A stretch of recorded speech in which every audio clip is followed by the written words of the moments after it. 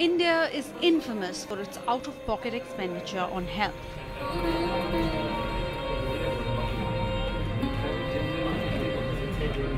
Nearly 80% of all medical expenses are paid by patients themselves and their families.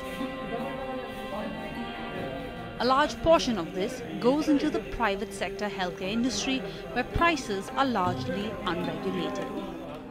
What we do know is that from a large recent survey that was done across the country, that more than half of the households in which a cancer has occurred have been pushed into what we call catastrophic health spending.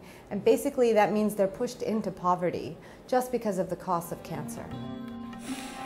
Jasveer Kaur and her family in Bhatinda have had to sell all their belongings to raise money for her treatment.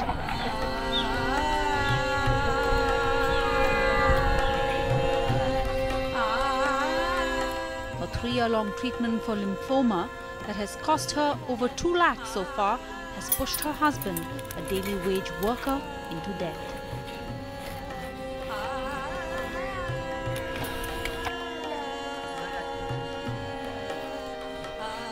पैसों की दिक्कत आती है। हाँ जी, हाँ जी। अभी कामकाज मतलब रुका हुआ है, हस्बैंड का भी। हाँ जी। और फिर इलाज के लिए पैसे का कैसे बंदोबस्त करते हैं? फिर कोई भेड़ बकरी कोई बेच देने बेचारी। मतलब आपने अपना गहना हाँ जी बेचा था? हाँ जी, मैं कन्न वाले बेचे से थे तो ऑपरेशन कराया सी। लग गया जी 3 साल हो गए जी, 2 लाख वांगू तो लग गया होने जी। It's not just poor families that cancer brings to the edge. Even well-off households, more often than not, are overwhelmed by the costs of treatment. At least a third in households that were less well off, at least a third of their household income was being spent on cancer in trying to treat it.